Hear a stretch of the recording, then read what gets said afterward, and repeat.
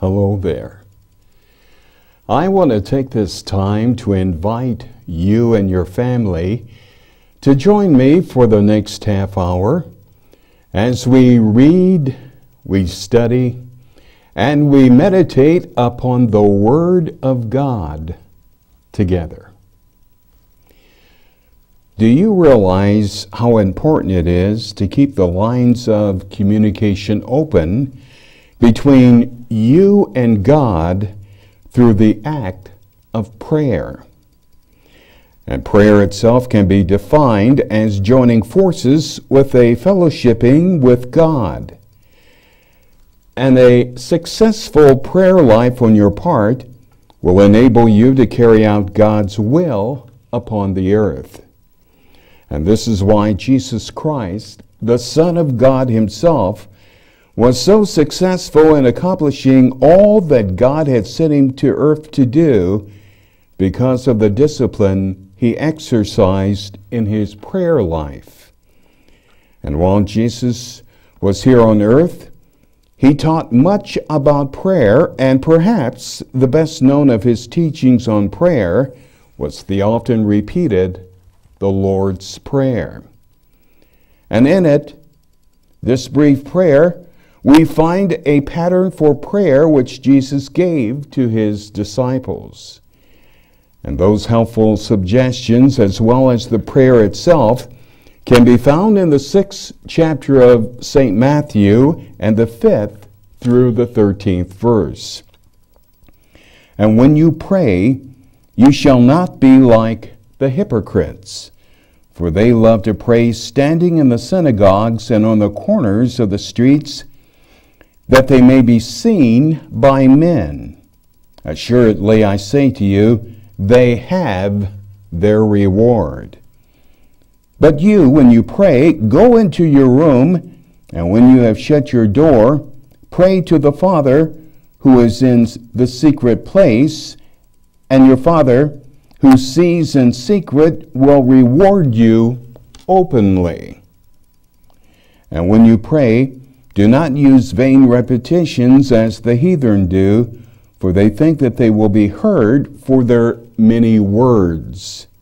Therefore, do not be like them, for your Father knows the things you have need of before you ask Him. In this manner, therefore, pray, Our Father in heaven, hallowed be thy name. Your kingdom come, your will be done on earth as it is in heaven. Give us this day our daily bread, and forgive us our debts as we forgive our debtors. And do not lead us into temptation, but deliver us from the evil one. For yours is the kingdom and the power and the glory forever. Amen. You know, it's amazing what God can do with your problems when He has them, and you turn it over to Him to work it out for you. For when that happens, you don't have to worry. When you cast your burdens on the Lord, for He takes great pleasure in helping you solve your pressing and most urgent problems. And this can be verified by reading 1 Peter, the 5th chapter and the 7th verse. Give all your worries and cares to God, for He cares about what happens to you. And Jesus Christ, the Son of God, who is the second person of the Trinity of God, is equally concerned about your needs and wants. And like God, the Father, He wants to help you also. For when you honor the Son, you also honor the Father. And this truth is revealed to us in 1 John, the 5th chapter, and the 11th through the 15th verse. And this is what God has testified. He has given us eternal life, and this life is in His Son. So whoever has God's Son has life, and whoever does not have the Son does not have life. I write this to you who believe in the Son of God, so that you may know you have eternal life.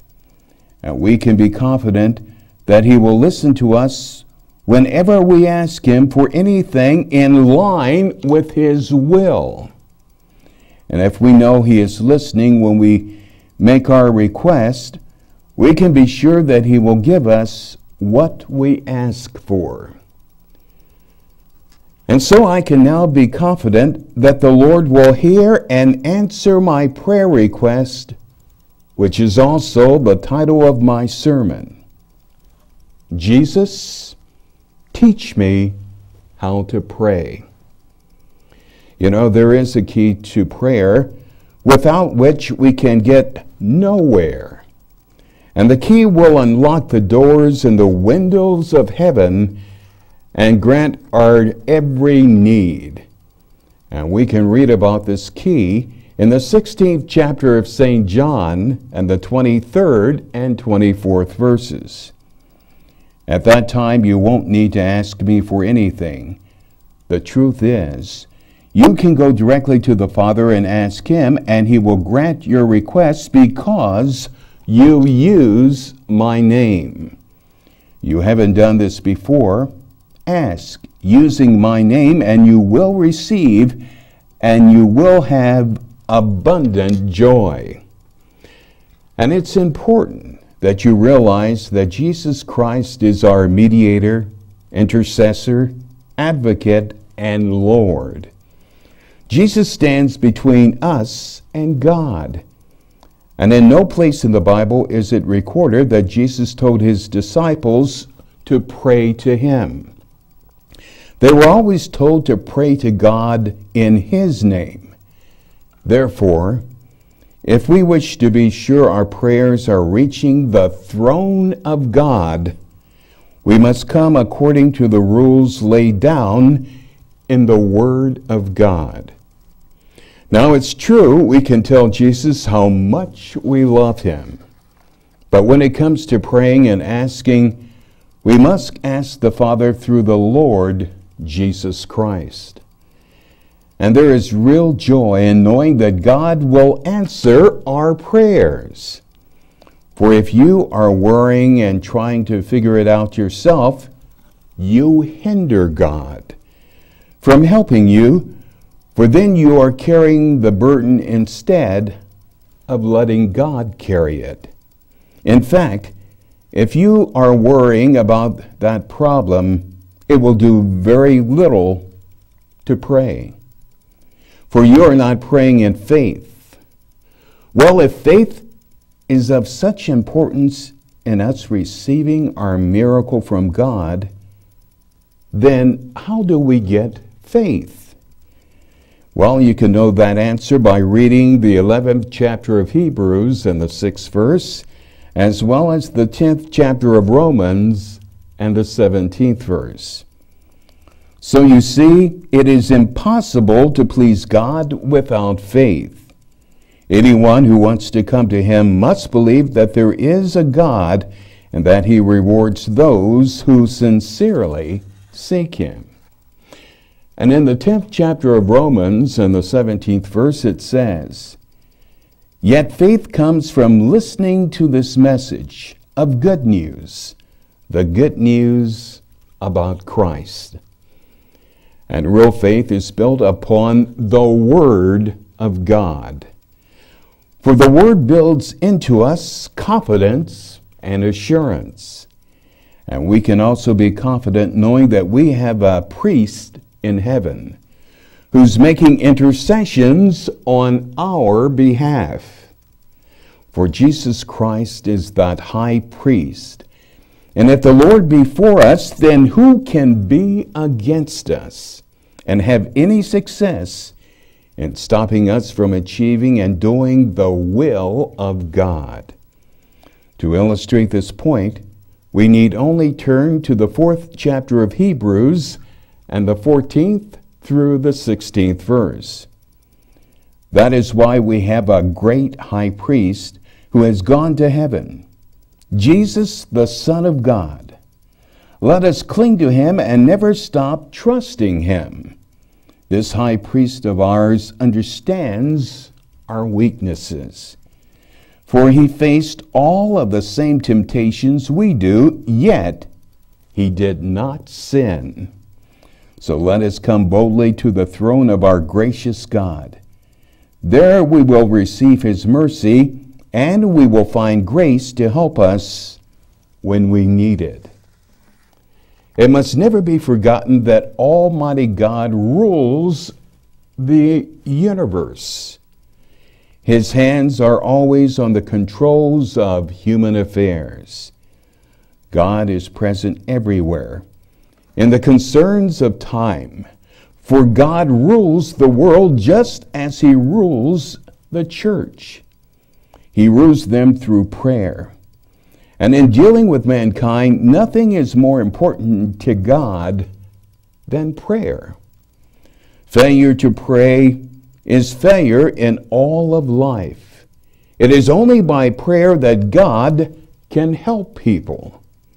He or she who does not pray robs themselves of God's help. We must pray to God if love for God is to exist. And prayer is a sense of a need for God and a call for God to supply that need. How we estimate and place prayer is how we estimate and place God. To give prayer a secondary place is to make God secondary in life's affairs.